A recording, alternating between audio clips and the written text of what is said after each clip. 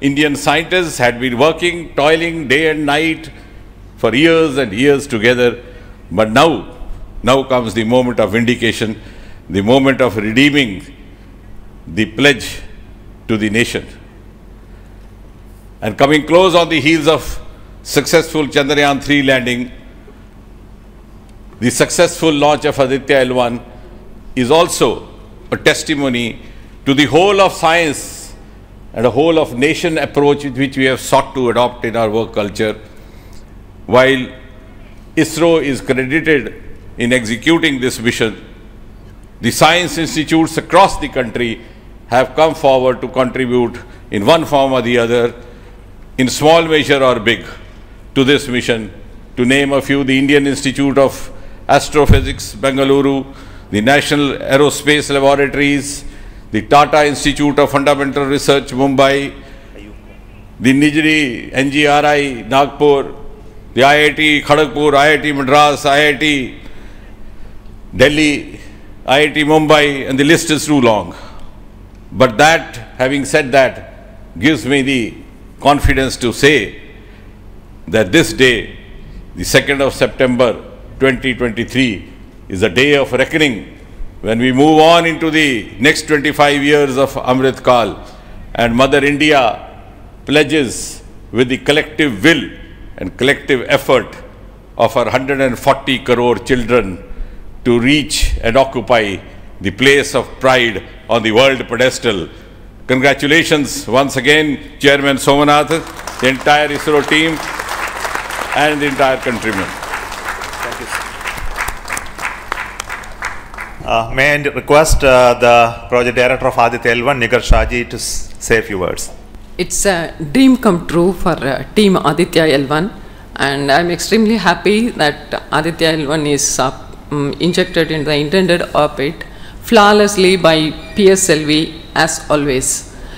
And Aditya L-1 solar panels are deployed and the spacecraft will be normal. And Aditya L-1 has started its 125 days of long journey towards L-1. We have our Earth burns to rise the orbit, and followed by the trans L-1 injection, and finally insertion into the halo orbit in the Sun Earth Lagrange point L-1. Once this Aditya is commissioned, it will be an asset to the heliophysics of the country and even to the global scientific fraternity. And I take this opportunity to thank Chairman ISRO, Director URSC, former Director URSC, and all the Center Directors for their support and guidance for making this mission possible. And my thanks are due to my project team and all the project executives across the center, payload teams, especially the teams from the IAA and IUCA, for the relentless effort in building the payload as well as the spacecraft. And my special thanks to the expert committee who have been guiding all through the entire project life cycle. And I thank all the industrial partners and the entire URSC team for their invaluable contribution.